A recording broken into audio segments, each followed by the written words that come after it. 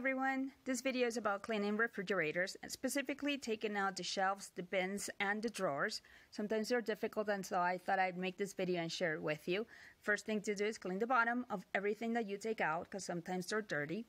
The next thing also is just use lukewarm water. Some people use really hot water. That's not necessary, unless you need to sanitize something that got stuck in the bottom of the shelves or the drawers.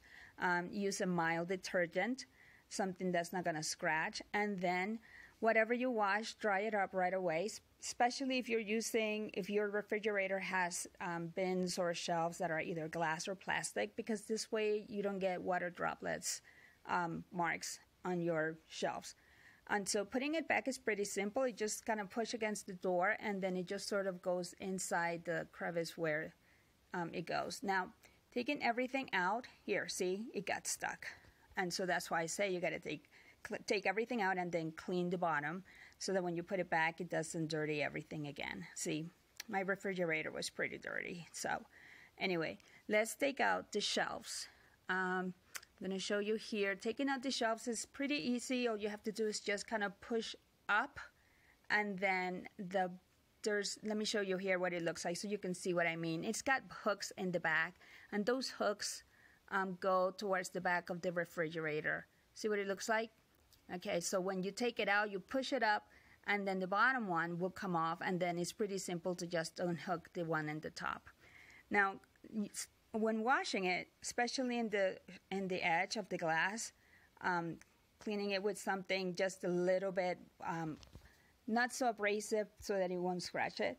But anyway, here, I'm going to take another one out and see what it looks like when it's up against the refrigerator. The back, it sort of pushes in that space where it goes, the hook. So that's what it looks like.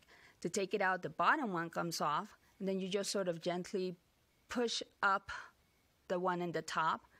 Kind of give it a small tap if it doesn't come out. It's not coming out for me, so I'm going to get my friend to come and take it out. There you go. Just give it a small tap, and then it'll come off. Okay, and now these are metal, so you can kind of wiggle it a little bit. They won't break. And here's the other one. See, pull up, the one in the bottom comes off, and then the one in the top comes out easier. Okay, now this is the glass shelf that's on top of the crisper. I like to spray it with something so that the edge especially is kind of soft in case anything fell in and it's just kind of stuck between the glass and the plastic that it goes in. And so to take it out is really simple. I'll show you later on when I'm putting it back in how simple it is to take it in and out. Anyway, so this one, I don't spray with anything. I just use a paper towel and just wet it a little bit and just kind of clean it off. I don't use any kind of detergent or any kind of spray in it.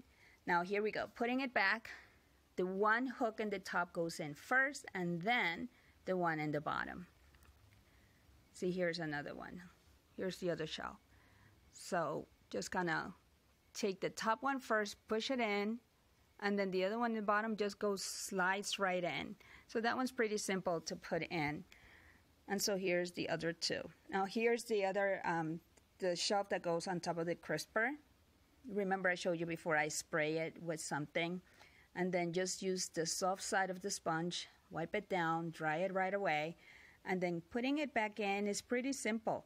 All you have to do is just kind of slide it in. It doesn't have any hooks in the back or anything. And so you just push it down, and then that's it. Mission accomplished. Okay, we're halfway done. Here comes the drawers. That's the hardest part, in my opinion, to take out of the refrigerator. The instructions were not as simple as it says. According to the instructions, you just kind of pull up and then the shelves come out. And guess what? That didn't happen. So that's why I'm making this video, because it is a real big pain in the neck. So I'm going to show you if I could just keep that door open. Anyway, so I'm going to show you how to take it out. First, I got to put everything back. Okay, so taking it out is not as hard as it seems. Here. I'm going to show you twice. I'm going to go fast. So all you do is just pull sideways like towards you, and then the drawer just kind of unhooks and then you can pull it out. So these bars, you can push them in and out, make sure that you clean them out because sometimes things fall in there. And then just push them back in so that when you're taking the drawer back into its place, all you have to do is just slide it in, and I'll show you later in a minute. Okay, so here's in slow motion.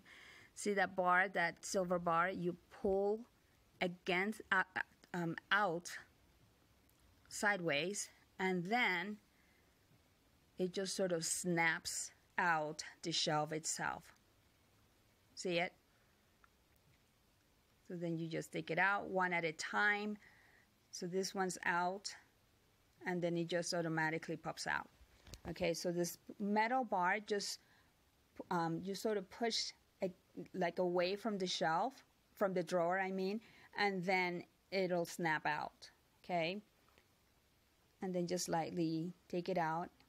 It's not as hard as it seems, although it is tricky. Okay, so I decided to do this one slow motion so you can see it. Okay, I'm going to show you this one. You take it out, slide it all the way out, take the bar, pull away, and trust me, it won't break.